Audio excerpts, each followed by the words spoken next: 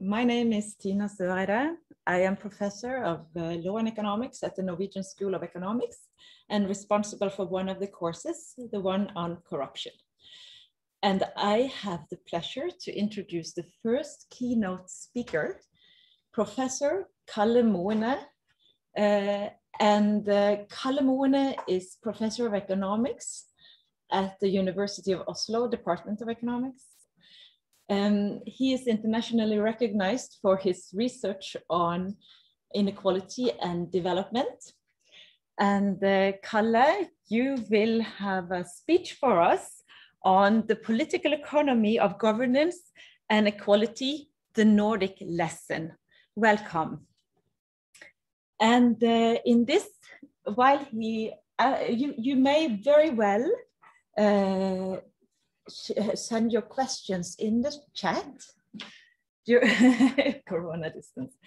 So you may very well send your questions in the chat as we go, but we prefer to answer the questions after some 45 minutes or so, unless there are clarifying questions. We will take them right away. Okay, welcome, Kalle. Thank you. So I will talk about exactly what the title says, but the title is so wide that I can almost speak about anything. But I will emphasize the Nordic lessons, not because we are so super interested in ourselves, but I think there are some specific lessons in the sense that the Nordic countries have been outliers. For a while when it comes to participation, when it comes to equality, both in income and in other respects. It's also an outlier actually in the absence of corruption, at least visible corruption. And there are many other things that make Nordic experience of an interest. It's also interesting since there are big changes in the Nordic countries these days.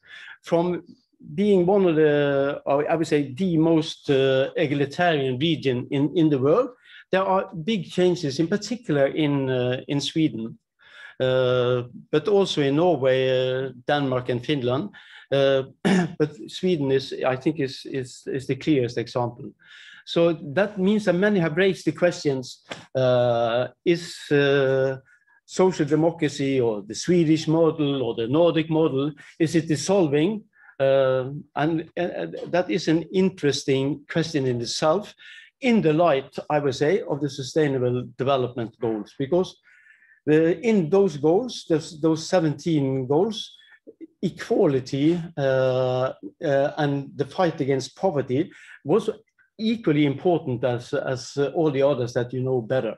If you go back to our common future, the UN report that was headed actually by the Norwegian Prime Minister Gro Harlem Brundtland, that report emphasized the social sustainability on the equal footing to environmental sustainability or climate prevention of climate change.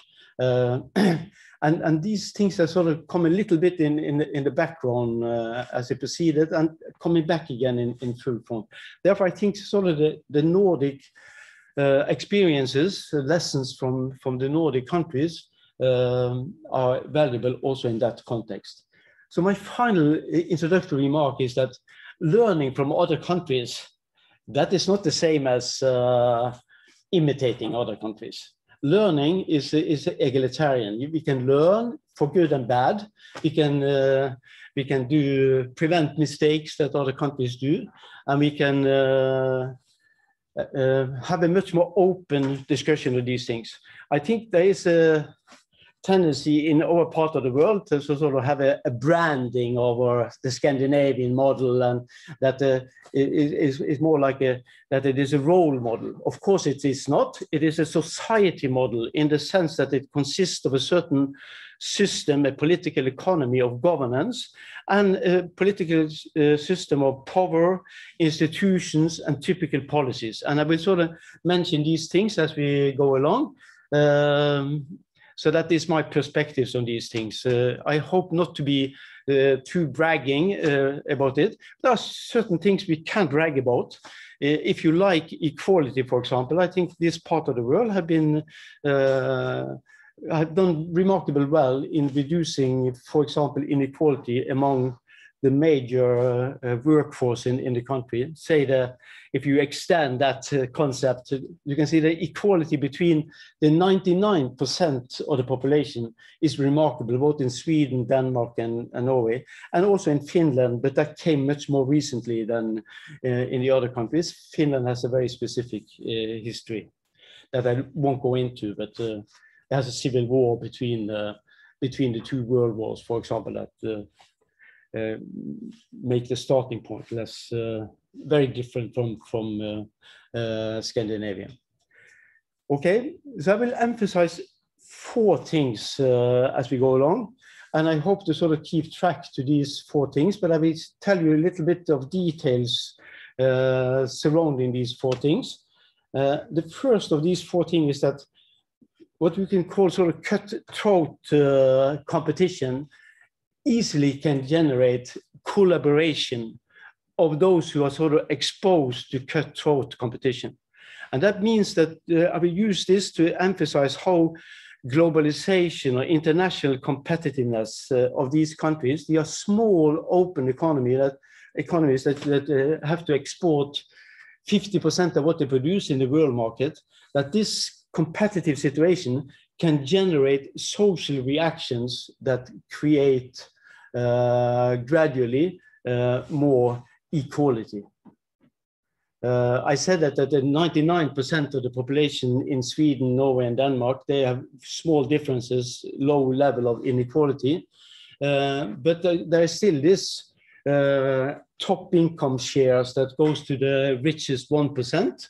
That can be tremendously high or at an comparable level to international other countries internationally. So this is the first element. I will sort of discuss how cutthroat competition in the world market sort of affect both social organization and governance. Then I will discuss how equality in itself can sort of fuel welfare spending or social policies more generally. They are also of importance for the social development goals, that if you get, the basic take I'm going to emphasize there is that if you get some equality, you can easily strengthen it or reinforce it by adjustment of the political economy of having a little bit of equality, that it becomes stronger. That goes both ways. So it can also be dissolved in this gradual piecemeal reforms, where one deregulation can lay the foundation for a new deregulation, and sort of the whole thing can unravel. So these things that things are connected in this way, I think is important and of general interest. Next, I will sort of emphasize is that become the third link. That is how equality in itself sort of spills over to social policies, as I said, and how these social policies allow or make it acceptable to be globalized, that you are competitive in the world market. So I try to connect these things as a full circle, and I sort of claim that for a long time these arrangements were in a kind of institutional equilibrium where each aspect sort of strengthened the others, and they were sort of connected in a way that I'm going to describe as we go along. Let me start with this cutthroat competition, how that generates cooperation and collaboration. Many people think, even in this part of the world, that there is something particular or exceptional with Northern European countries. They are more egalitarian from the start and so on. That is completely wrong in my take. We were happy, we had a lucky starting point in some aspects. This country, Norway, didn't have this feudal properties, that big land holdings that, for example, Sweden had. But there are some details that you had a good starting point in some respect. I will also say that we had a good starting point throughout the Northern European countries, that there was a very low level of corruption in the state administration. That was long before the countries became egalitarian or special in that sense. So as I will sort of come back to, that is important. There are many things you can't do if you have a corrupt administration. I think they were happy to have that. I don't think there's something exceptional with it, and I think you can find example of bad policies also in that area. But very often when people emphasize Northern European countries, it's just as if they emphasize as a requirement for what happened, that we had trust, that we had that we were homogeneous, that we had low inequality from the start on. I think none of these things are true. These things are results of the way the countries evolved, and not prerequisite for their development.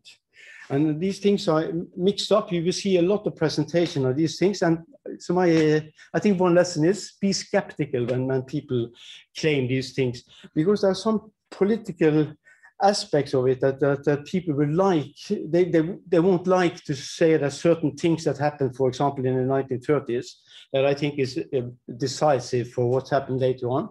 And some people would sort of tone that down a little bit, so maybe because they are not sympathetic to the political change that happened there. But I think we have to be sober and see where there are clear breaks as thing evolves, and there was a clear break both in Sweden, Denmark, and Norway, at least in the 1930s. So what happened in the 1930s? Well, first of all, you have to remember that these countries here had the world record in strikes and lockouts in the interwar period. Nowhere in the world there were so many working days lost due to conflict as in Sweden and Norway in particular. Also in Denmark had a high level of conflict, and as I mentioned, Finland had a civil war. But that is different. But there was no acceptance in these countries of a union contract in the enterprise. There were lockouts and there were strikes in the whole period. After the Second World War, after 1945, there was a new world record, namely the absence of strikes and lockouts. Nowhere else in the world there was so little conflict between labor and capital as after Second World War. So just to have this as an example, I think it makes it very clear that there is a break in the 1930s that is of some interest. I will emphasize one aspect of the break. There are many aspects, but that what I'm going to emphasize, it makes it, I think, more understandable how what I call cutthroat competition generate cooperation between major interests in society. So what happened was, as all you know, world demand declined dramatically. And that it has the same effect as just as if there's much more competition to be able to sell in international markets. A crisis has that effect. It's very similar in economic terms, and also I think socially sometimes, as more fierce competition in the world market.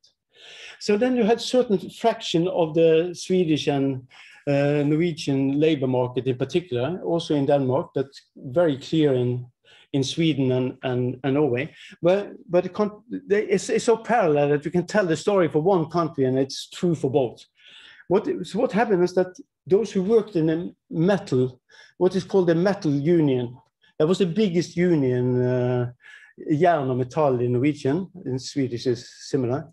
That union that was very exposed to international competition in the sense that they had what they produced, they had to sell in international markets. So they had to take wage cuts to keep their jobs. There was no way they could prevent that. If they claimed to have the same wage, they would be out of work. Then they were afraid that unions and workers in less exposed industries like construction, that they should get a rise. That meant not only that relative wages became different between the two major groups in the labor force at that time, but also that they were more costly to run exporting industries because they used construction workers for many inputs into the exposed or exporting industries in both countries. So therefore, the metal worker tried to control the wage setting of the construction workers. Not easy thing to do. There's a pure conflict between major interests into the big association called LO, both in Sweden and Norway. And then it was resolved actually by employers intervening. So they took the side of the metal workers because they liked wage cuts wherever it can happen. So they took the side of the metal workers. And that meant that you got the muscles of the employers in addition, and then you force the construction workers into line. So I won't go into all the details how these things happen, but this laid a pattern that you got export-led social development of these countries. After the Second World War, then this was institutionalized. It was called solidarity bargaining. And the solidarity was that you set the pattern in the exporting industries, and that pattern should be followed by all other sectors. So that meant that the wage setting was determined by the exposition to international competition, and they tried to have an egalitarian wage structure based on that principle. Normally, for those who are interested in union history and so on, normally the word pattern bargaining, that means that you take the most productive industries first, and then you try to raise all the other wages to the high productive sector. This was not what happened here. You took the most exposed workers, and you say that these workers are the most exposed for the whole labor force, so they have to set the wage structure for the whole entire country. True in Sweden, true in Norway, true to almost 80% in Denmark, because the biggest union in Denmark didn't sort of follow in line. But I don't take all the details here. But the interesting thing is that this cutthroat competition led to some sort of, if you like, class collaboration or cooperation, first of all, between unions. In the beginning, it was conflictual. In the end, it was something normal with it. And it's still operating, both in Sweden and Norway, strongly so in Norway, not so strong in Sweden, because Sweden has dramatic change since the mid-1980s. But this is a basic foundation, that the competition in the international market generated cooperation inside the country. And it's something with the small openness of Scandinavian countries that I think is important in this respect. And of course, some countries are small and open, and others are like the US, for example. That's a large country, basically a large closed economy, because so little of the economy is exposed to international competition. Many people think otherwise about these things, but they should think twice and correct their beliefs. I guess the small open economies are small economies, and since they are small, the scale economies means that they have to be exposed to international competition, because in order to have a high enough scale to be efficient, they have to export. They have to serve a bigger market than the domestic market.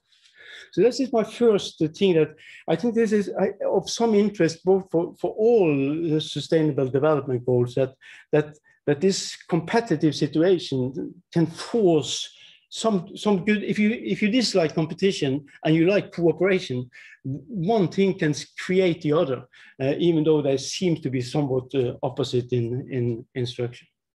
So then the result in Sweden and Norway was a I think a remarkable compression of wages. First of all, they compressed wages because sectors that were not so exposed to international competition, they had to be in line with the wage development in the exporting industries. But it was also that they moved the whole the whole discussion of wages into a room of collective decision making. And when you have collective, more or less democratic decision making, that in itself compresses differentials. It's very difficult to say you are in a room of collective decisions about wages. They're going to say, and this guy, he's going to get 50 times as much as we are, as the rest of us. Then people will ask, how come? Why should he get so much? And you wouldn't have good argument in such a situation. When this is left to the market, then people don't ask these questions because they say there's a strong market forces. But when you move it into a collective decision making, then you have to give principles, you have to give argument, you have to defend the result. And then in itself compresses differentials. We see this in many, many contexts. Also in developing countries, we can see it. I have seen it in India. When you move things into collective decision making, you reduce differentials because it's very difficult to defend these differentials that otherwise arise. So that, and the third thing, but by changing the decision making with respect to wages, that is that you move the power down in the income distribution. And that is what democracy do in or participatory processes do, that you then numbers count. How many you are count, because you can't really neglect a big group. You can neglect maybe a small, tiny group, but you can't neglect a big group. So that means that you move power down in the income distribution where the majority of workers are located, and you have a higher say about that. That in itself also compressed wages. And you compress wages from both sides. It was wage moderation on the top, but you also try to lift the bottom wages. How this came about, I will return to. But what was the consequences of smaller wage differentials, less inequality in labor earnings? Well, one major influence was that it fueled the political demand for welfare state policies.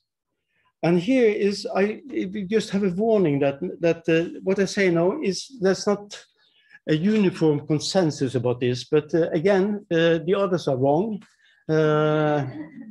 So listen carefully. I only say this once. Now, this is a very easy explanation for this. That many people think that that when you have a welfare state, then you take from the rich and give to the poor. So it's a machinery of redistribution. Well, it has worked. This was the fear when democracy was introduced 100 years ago or more. This was the fear among in the upper classes, obviously, but also many sort of scholars that sort of were interested in a more professional manner, that they fear that democracy would have that effect. Nowhere in the world have you seen that.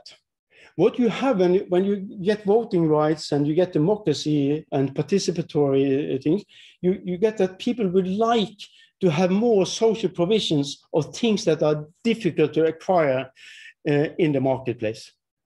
And this is, you see it all over the place, that when you move into, even in India, small reforms at the local level in India, the first thing they do is to sort of provide social provision. In India, sanitation, very important.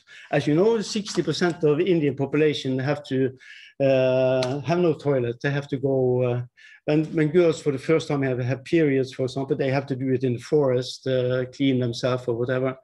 And so this is a major priority for poor people in India, to have some sort of sanitation available. When they got some sort of basic income in an experiment in India, well, the first thing they did was to buy that, acquire that. That was the first thing that people thought, oh, they would buy all kinds of luxury things that they never could afford before. The first thing they did was this. And the same is the rise of the welfare state in many countries. It was the social provision. It was what I would call normal good. They are normal in the sense that when you get richer, you would like to have more of them. Social insurance, health provision, education, all these things, that was people this is what political demand generates. When you compress wages, what do you do then? You raise, let me say that again. When you compress wages and you keep the mean constant for the argument now, let the mean be constant, let the average wage be constant, but you compress it. Well, what does that mean? That means that the majority, the great majority, get higher pay because the mean income, the average income, is always above the median income. The median income has 50% of the population on both sides, 50% richer, 50% poorer. The mean income is the average income. That means that when you sum up all the incomes, then you get equal weight to those who have very high income, and that increases the mean relative to the median. So that means that when you compress wages, you raise the income of a majority in the population. And that means that they have a political demand for these normal goods articulated in different ways and sort of captured by the competition of political parties. And this was what happened. And you can see the rise of the welfare state is highest in areas in areas in the world where differences are the smallest. So this is like sort of, sometimes it's called the Robin Hood paradox. So the welfare state develops where it's least needed because the differences are so small initially. But again, this misunderstanding that the welfare state is a machinery of redistribution, it isn't. It is a machinery for provision of social goods or public goods or social policies, social insurance, pensions. Think about all the big share of world's population that have no access to pensions. They will have huge implications for their entire life project, their behavior throughout. So this is what happened, and you see the pattern across countries. That's where pre-tax wages or earnings, labor earnings, are most compressed. That is the lowest of pre-tax inequality. That's where the welfare state is the most generous. So let us take the argument. Cutthroat competition generated cooperation. Cooperation generated small differences. Small differences in the labor market, the big majority of population, generated political demand for social provisions that we associate with welfare spending. But of course, it is redistributive. But the main thing is not that. It is redistributive because social insurance to the poor is provided on better terms for the poor than for the rich. Social insurance for everybody is offered on better terms for the poor than for the rich. In that sense, it is redistributive, but it is redistributive by providing these social goods. I know that I'm maybe emphasizing this too much, but that is because it's so wrongly understood in many places. And you still have people that talk about this, that you take from the rich and give to the poor. Initially, that was the policy of the social democratic parties in this part of the world, because they had this socialist starting point, and this was what they were supposed to do, take from the rich and give to the poor. But they saw that that wasn't the popular policy. It wasn't legitimate. What people would like to have was more social provision, more like these things. And then they changed the policy from targeted program for the poor to universalistic spending for everybody. So child allowances is the same for rich and for poor, because it is universalistic or universal spending of that aspect. And the welfare state in Northern Europe, the further north you come in Europe, it becomes more and more universal and less targeted to specific groups. Targeting is difficult, politically difficult, because it's very difficult to sustain a majority behind that policy when it is targeted to a specific group. Then it depends very much on the sympathy that you have for that group. So now we have a welfare state, we have insurance. I try to have logically describe this full circle. How did that affect the political behavior towards globalization, if you interpret this widely, so the international competition. Again, you can see this pattern throughout the world, that when people are well insured, they accept the kind of pressure that you have from international competition. If you have in surveys of people in Scandinavia, normally it's sort of 70% say that globalization is okay.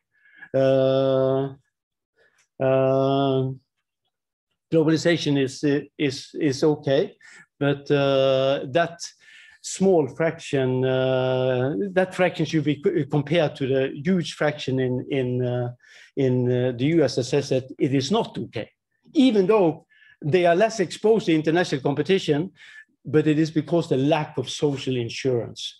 When you share in the gains of globalization, then globalization, of course, in itself becomes more popular. There are gains on average from international trade and global forces, having access to all these things. But these shares, when you have sharing institutions like a welfare state, like a bargaining system in wage determination, then you share these more equally, these gains. And then, of course, it becomes more popular to have that kind of arrangement. So let me not say the full circle here. So then you have international competition. Start with that. International competition, global forces, that itself either create some sort of cooperation or sustain an initial cooperation in the labor market, where you have cooperation between unions, interest organizations in general, that they understand that we have to cooperate in order to tolerate this pressure from outside. We can't have some wage development in sheltered industries, because that would destroy our competitiveness. Some of these arguments are very clean and therefore boring, I guess, economist arguments. But this connection to the social organization is very often missed or too little emphasized, in my view. This compression generated the support for welfare spending. You see that all over the world, as I said, and in particular in Northern Europe. And that in itself make, how should you say, globalization more acceptable. And that is a full circle. But you could have this on different ways. You could have had very problematic internationalization, there's conflicts around that. That means that firms would have been less willing to invest for international markets. Then you would have little coordination, because the pressure, then you had much more wage inequality. And then since you have inequality, then the support for welfare spending may be a much more lower level. Then the generosity of the welfare state would be lower. With a lower generosity of the welfare state, then you sustain your skepticism towards global forces.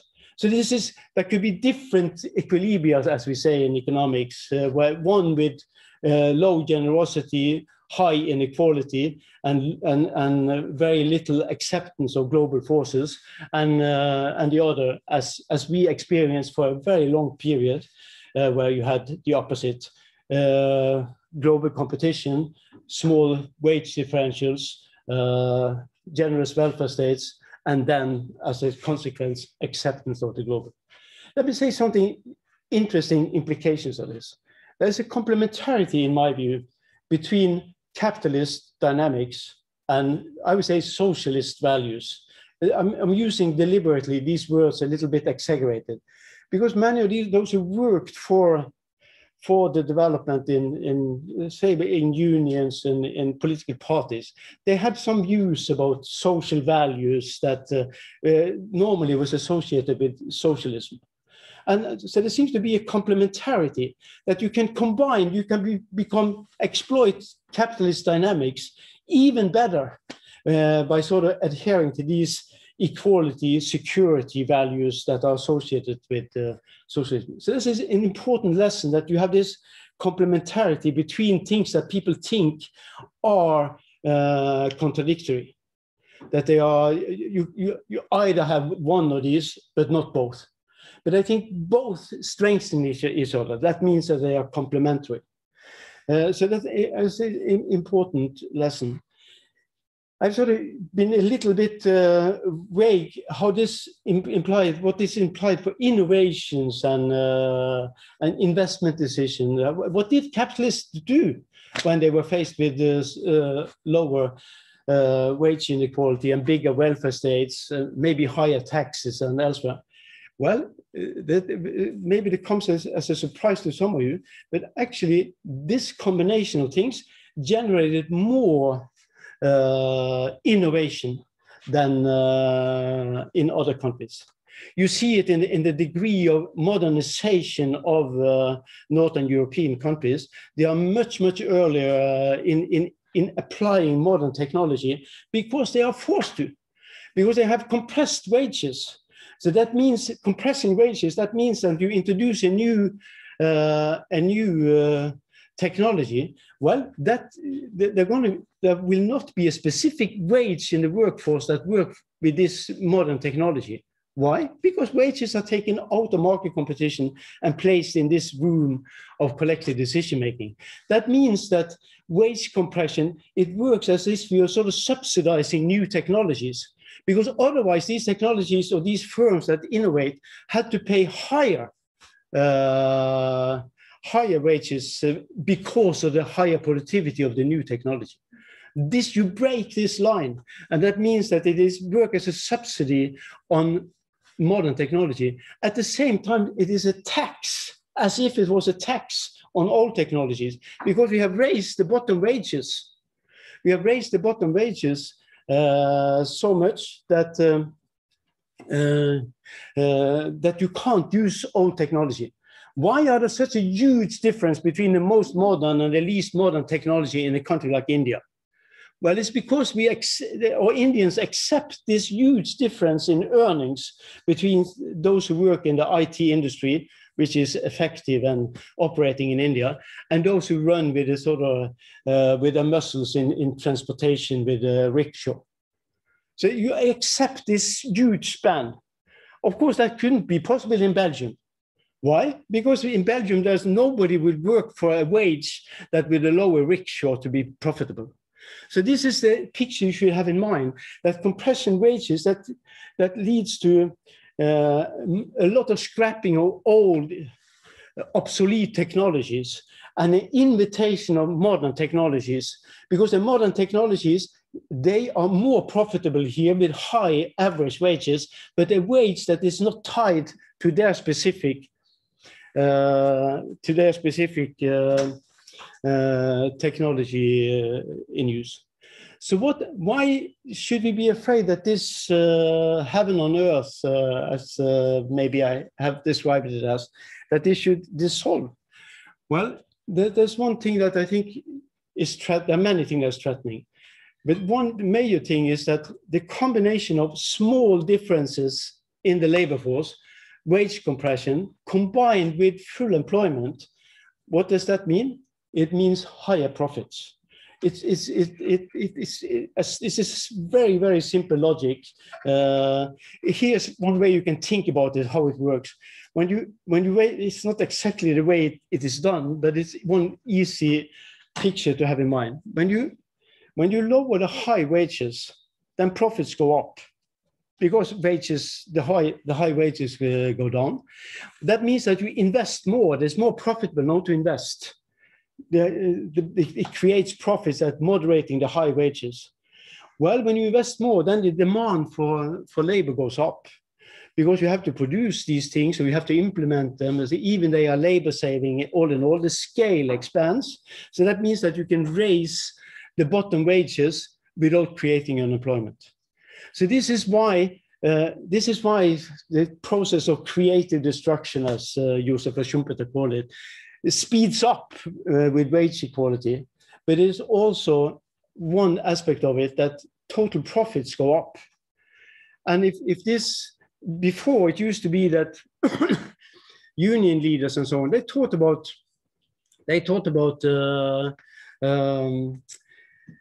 profits as retained savings in the company. that the unions actually controlled, because they could always control the wage setting, but they wanted to retain some profits in the enterprise so that the enterprise could expand and innovate even more, have a more modern economy, still more modern, even more modern economy than they had in the outset.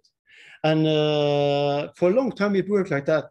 But as you sort of expanded the system, then more people became in this position that they could get a share of these company profits, also those who were retained.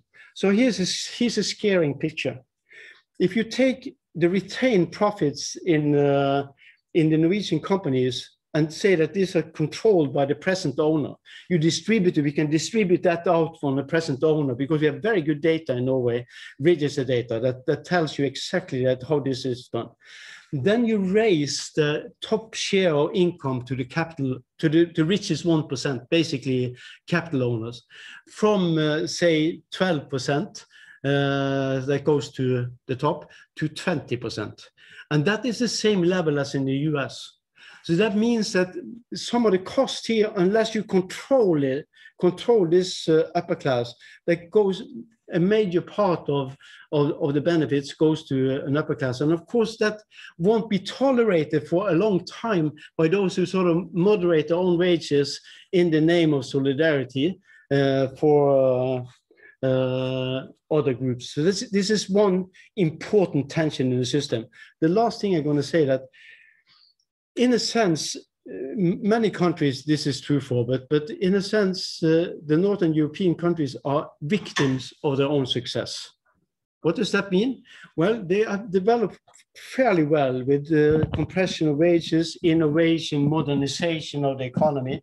For example, the distance between the most productive enterprise and the least productive enterprise in operation is much closer here, a sign of modernization, I would say, than in the US, for example. Or not to speak about India. If you take India, then there's a huge difference that you have to multiply by thousands to get the gap between the most productive industry, the IT industry, and the rickshaws, for example, that I mentioned earlier on. So this, but here, many people thought for a long time that this distance between most productive and least productive was sort of most narrow in the US, but in Northern European countries it is actually significantly less than the US, and that in itself is interesting. So my last point is to say that under this process, you have to understand that you can mechanize commodity production much more than you can mechanize service production. And that means that more and more people end up in industries that are sheltered against competition in the global market. And then it's much more difficult to sort of ask for the general support of these people, because they are the fraction of the workforce that work in the exposed industries is declining over time. And that is a major tension to it, something that we should think about for all the sustainable goals, that you have to have a balance between winners and losers. If those who sort of kept down in the name of solidarity is the majority, and they feel that this is the case, while a tiny small group of top income earners go away with 20% of the gains created, then I think people ask question whether this development is fair. I see around me now there are some impatience to get to some questions and so on. So without further ado, I open for questions and comments and so on. I'm very happy to try to answer. Thank you, Kalle. This was really, really interesting, and we have received several good questions, and I will take them in the order of the questions, but I just want to use this opportunity to raise one concern that I think many listeners are thinking about, and that's the fact that we see a weakening of democratic functions around the world. We see more autocratic leaders, and not all countries people around the world cannot necessarily benefit from the lessons from the Nordic region, because there is an elite with a grip on power in some countries. And what is the lesson for them? Well, how can they benefit from labor unions? Will they have to rely on international labor unions to reach this Nordic model? And a further question is this important? Because what we see now is that the autocratic leaders are not only, they are also promoting growth and development to some extent. It's just that they do not support democracy to the same extent. What are the lessons for those countries? It's very difficult to be brief, but I have to be brief.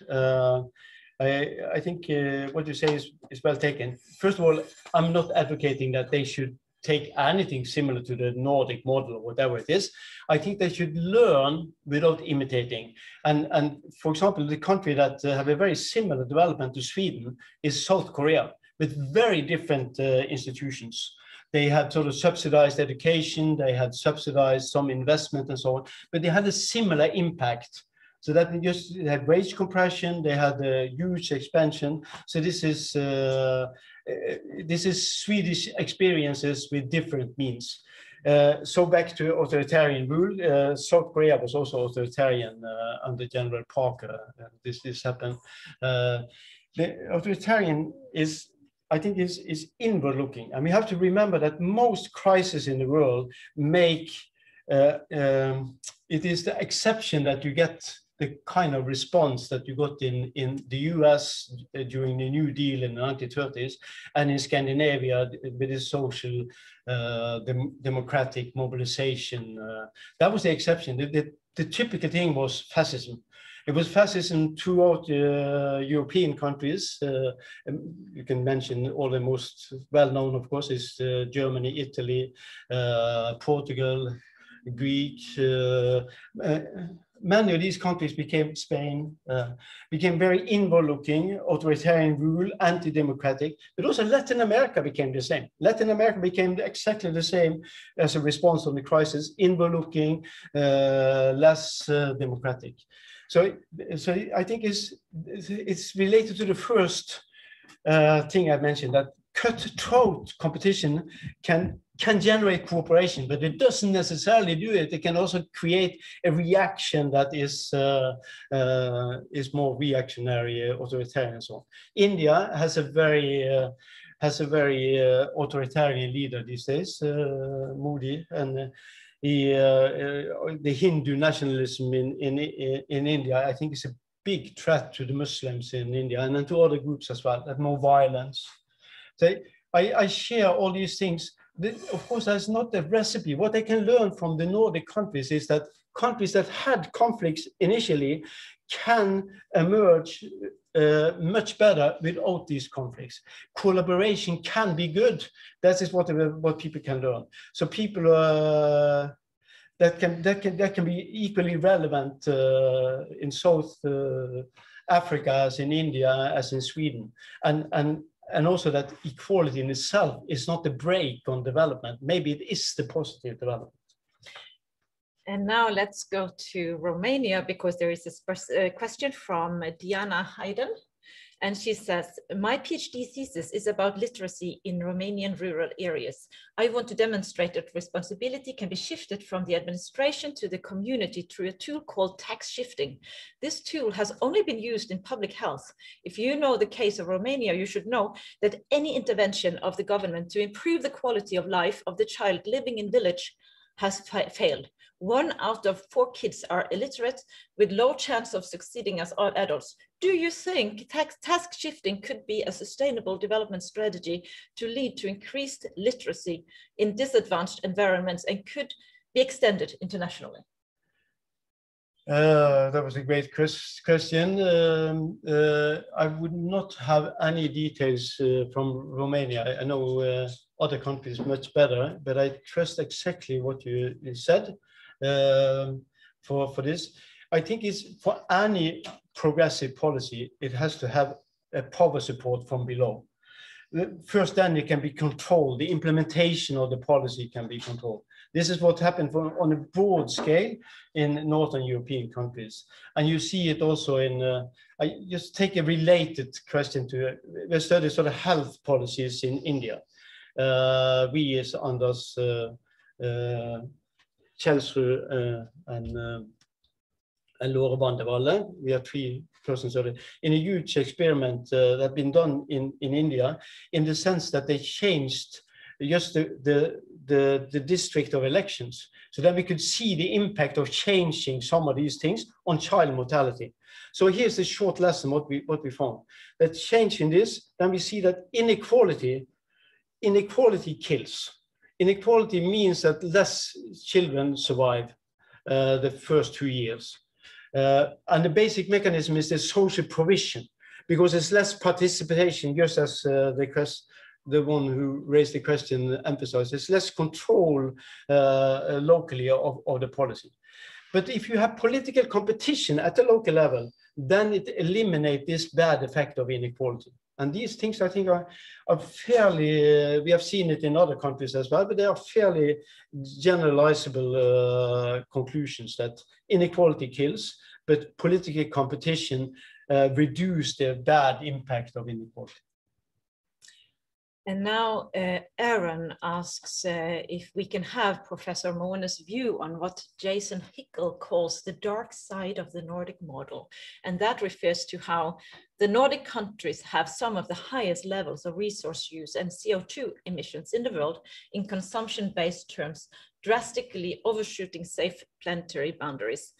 Yes, they generate more renewable energy than most countries, but these gains are wiped out by carbon-intensive imports. If Scandinavia's luxury comes at the expense of the world's most vulnerable, how can we adjust the political economy of the model to make it globally just and sustainable? So I don't mean that it make the model just and sustainable. I would like to emphasize certain experiences that people can alter and change and implement if they like in other contexts, but not doing exactly as we have done. And it's quite right, we have a dark side. Norway is one of the worst countries in this respect, that we produce, we take up oil and we sort of kind of proud of that. I would think that the measure of the imprint of the different countries have should be measured by the consumption. If you look around the world for the CO2 content in the consumption for different groups in the world, and then it's quite clear that it's clearly associated with inequality. So the big polluters in the world, they are the super rich in the US, measured by how much CO2 they emission by their own consumption patterns. When it comes to consumption patterns in the Nordic countries, they are not the best performers, but they are better in the consumption than they are in the production. And I think it is important to measure it on the consumption side, because that's where you can make people responsible for it. Even though I think there should be political pressure here to limit oil production and finding new oil fields in the North Sea. But that's the basic answer to the question is that, first of all, I don't accept the premise, because I'm not agitating for exporting anything from this part of the world to the rest of the world. I'm sort of saying that we have to tell each other what the experiences are in different parts of the world, then we become wiser, not more stupid. And we have more questions. So here from Julia Brun Björkheim, she says, since you argue that the exposure to competition has led to cooperation nationally with compressed wages, what's your take on the race to the bottom of corporate income tax rates? Yeah, that is an important question. First of all, there is a race to the bottom, but as you see that there is some countries try to limit it by setting sort of international standards, and this is international cooperation is necessary for this. I'm not advocating that experiences for the Northern Europe should solve the world's problems, but here are some of the experience we have, and so then other people's coming from different places come with your experiences and we can learn from both together. I think the race to the bottom is a little bit exaggerated. It's also exaggerated that that the harmful effect of taxes.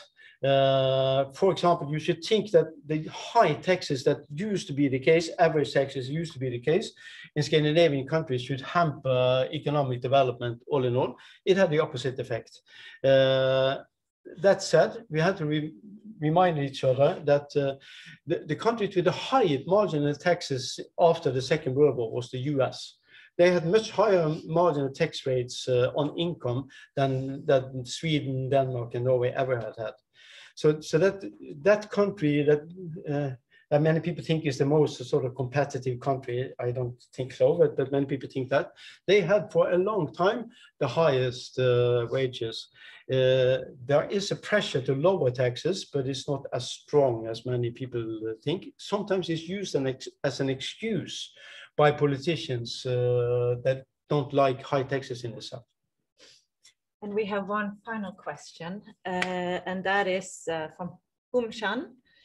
How does global competition change employment aspects in public sector? How can we manage the wage gap between employees in private enterprises and government sector?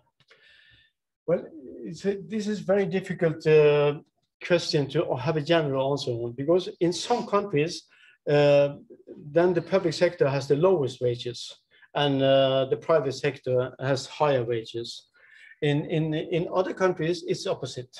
So it's very mixed experiences. Africa, for example, has a labor surplus inside the public sector because you can get more access to rents and extra income by being public employed. Other countries, this is, for example, in Scandinavia, the wage level in general in the public sector is lower, but security, job security is higher. So maybe you get something that you won't get otherwise. If you take this model that I said, that the cutthroat competition internationally should lead to the control of wage setting in other sectors, then the public sector will be one typical example. And I think it's fair to say that even though that there's some aspect of the public sector in Scandinavia, I think health provision and some types of some other types, but then with jobs with lower skill, that they are underpaid. We saw that very clearly on the Corona crisis, that those who did the major job had the lowest pay.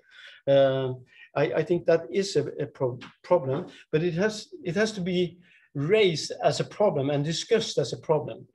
For the present in Norway, there's a strike among public workers, and they strike to change the relative wages. Of course, they would like to be upgraded, and there are good reasons they have good arguments in favor of their case. I think it is possible to do these things, but again, it is open. You have to be open in this. It is sort of, you have to be socially organized in order to get weight to these arguments and understand that a lot of wealth creation happens in the public sector.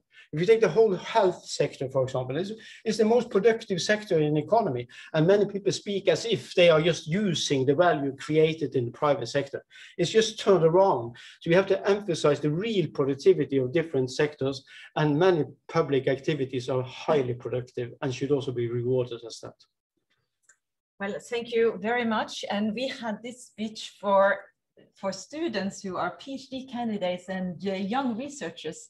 And I think your speech also shows the value of being motivated by normative political questions and at the same time doing useful research. Do you have any advice for researchers who aspire to balance these ideals? Yeah, I have an opinion about these things.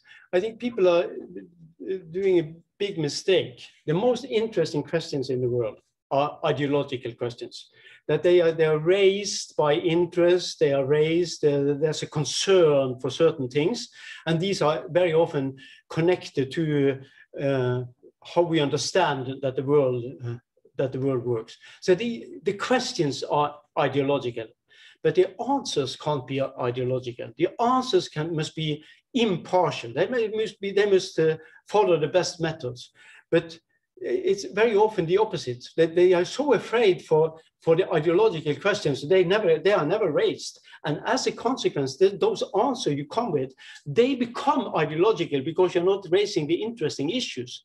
So I think it's much more important to raise ideological questions, but be quite clear that the answers must be impartial, they must be objective, there must be something that can be challenged by others, and so on. That doesn't make the answers ideological, they make the answers more objective, but they can be answers on ideological questions. Good luck. Thank you very much.